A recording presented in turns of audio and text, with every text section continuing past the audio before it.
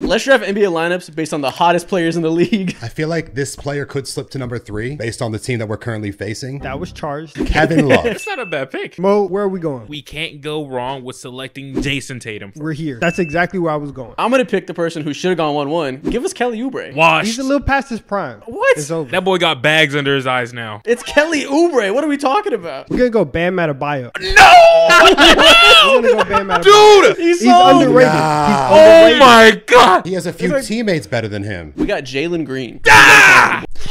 Give me SGA. That's a good pick. I'll take Caleb Martin. Oh. Let's stray away from the bigs. I got that part. Wild sentence.